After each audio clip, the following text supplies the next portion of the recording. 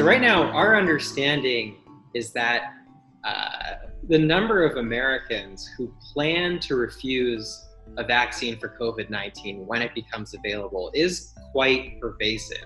Depending on the survey and how you ask the question, somewhere between 1 in 5 to 1 in 3 Americans plan to refuse a vaccine once one becomes available. Research that my colleagues and I published at The Conversation a couple of months ago suggests that the number is close to 1 in 4, and I think that's a reasonable estimate. Estimates of refusal have remained relatively steady throughout the pandemic. So even as conditions on the ground have changed, the number of people planning to refuse hasn't really budged. And I'd like to talk for a second about why that's potentially very problematic. Recent epidemiological research suggests that we need somewhere between 40 and 80% of Americans to be inoculated against this disease, whether that's by getting the disease and recovering from it and developing antibodies that are stable and lasting, or getting the vaccine in order to put the disease's spread into decline. So if we're talking about 1 in 3 Americans potentially refusing this vaccine right off the bat, and the possibility that the vaccine itself isn't going to be 100% effective. Fauci has suggested that 70% is a potentially good number to try to strive for. We are potentially talking about a very precarious situation where we don't hit the number of people we need to have developed antibodies to this disease in order to begin to put the disease's spread into decline. And that means a longer timetable to return to normalcy.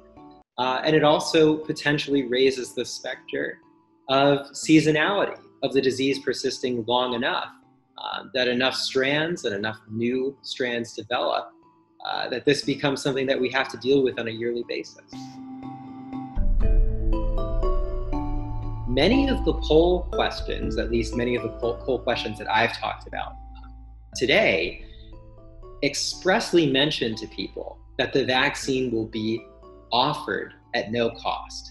So we're seeing high levels of refusal even when people are told that the vaccine will be offered at no cost. Some preliminary research, though, from my colleagues and I that hasn't been peer-reviewed yet, suggests that there's many Americans who are nevertheless worried about the cost. And so I think that when a vaccine is deemed safe and effective, and when it becomes available for mass consumption, it's going to be very important for the CDC and other actors to make it very clear to Americans that this vaccine will be easy to get and that it will be free. Otherwise, I think you could see potentially even higher levels of non-compliance.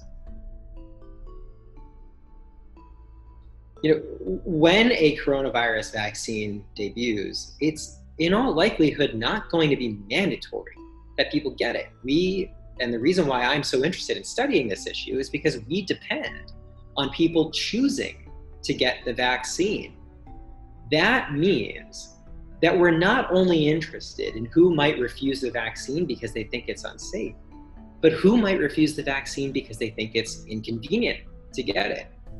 Because they can't find the time or are worried about leaving their home potentially or entering a pharmacy to get the vaccine. We really need to pay close attention to those dynamics because the best examples we have, for example, seasonal influenza, suggest that only between 3 and 4 out of 10 Americans get the flu shot every year. There's a possibility that the coronavirus vaccine that we ultimately get will be administered in multiple doses. We're going to be asking Americans to voluntarily get a vaccine, potentially in more than one dose, in a way that we've never really asked them for before. And so I think it's really important that we try to understand how many Americans plan to refuse a vaccine and what their reasons are for doing so. That's going to play a key role in informing the types of communication campaigns that might ultimately prove effective in getting people on the side of the vaccine and choosing to get vaccinated.